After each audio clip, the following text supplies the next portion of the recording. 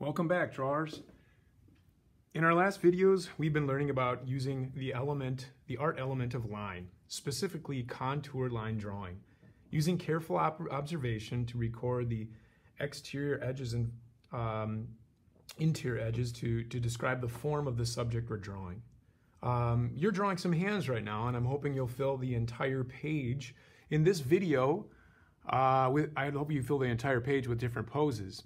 In this video, I want to show you how to start using different line variation to your lines, what we call weighted lines, to create dimension in your drawing. And you can see it in these.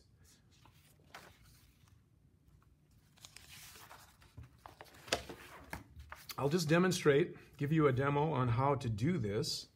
I'm going to go back to my boot drawing, the boot study that we did, that I did in previous video. I might need to lighten some of my lines before I start. What I'm going to use is not the vinyl eraser, but what's called a kneaded eraser. And basically you knead this like a piece of clay to get it soft. The warmth of your hand and the movement will get it to move and be soft. This is an eraser that you don't scrub with like you would a vinyl eraser or a pink eraser. This is one that you'll blot with. So you just press and lift, and you can see the actual lines being pulled right up onto the clay eraser, the kneaded eraser. I simply fold it over itself and knead it a little bit, and that will self-clean, and I can continue to blot, press, and lighten my lines. So it's great for not completely erasing, but for blotting and removing and lightening lines, okay? The reason you may want to lighten your lines is so then you can create some variation to them. What I'm going to teach you today is using different pressure of your hand, light or heavy, to create different types of lines which will create interest in your drawing and create some depth, an illusion of depth, okay? So once you've lightened the lines with the kneaded eraser, which is the tool we'll use, especially when we get into teaching you about shading, the element of value, I'm going to go back to looking at the subject, my boot here, and look at the edges that are closest to me.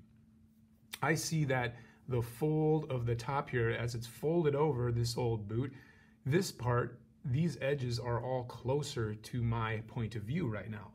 So when I go to drawing it, I'm going to actually take and put some more weight into those lines. I'm going to put some heavier pressure on those edges.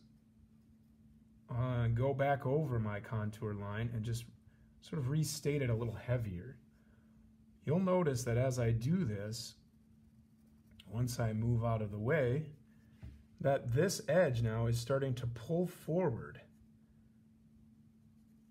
So by doing this, I'm actually creating some dimension. I'm actually communicating that this edge I'm bringing it forward over this edge. If I want this edge to drop back, the base of the boot, I will actually come back and just lighten it up a little bit more. So you can create edges that either come forward or go back. Now, I might even make this line a little thicker, just to really emphasize the dimension and depth, and pull it even further to the foreground. Now, if I want something to go away, or as this subject goes further away from my eyes, my point of view, I will actually just lighten the pressure that I'm putting on here. So I'm going from pushing fairly hard to lightening my pressure. This edge over here is over the top of this one, so I can make this edge darker than that one. And now I'm starting to like what I see. Little detail lines, textures, shapes of light, I'll do those really light, very, very little pressure. In fact, I might leave the line broken because then it creates some interest, and the viewer can complete that in their mind. This will just show some texture on my worn out old boot, and it'll also create variety. Having more variety in your lines is interesting. You want to avoid a solid outline. That makes things flat, makes things look like a coloring book.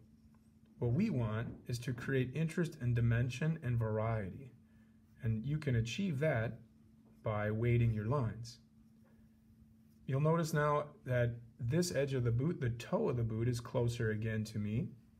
Not quite as close as that fold, but pretty close. And then as it goes back to the heel of the boot, it starts to go further away. So I'm going to actually start to break that line, lighten it back by the heel, but I'm going to thicken and bold it as it comes up by the toe. So I'd like you to go back into your hand drawings. Once they're complete, use your kneaded eraser to lighten the lines, and then look at what's closest to you. What fingers, what edges of your hand are closest to you. Start to thicken, bold, and weight those lines, and then the edges further away, the textures, light, and details, you can start to lighten. I will finish this example and show you what it looks like when I'm done, but I want to go back to the hands and show you those again.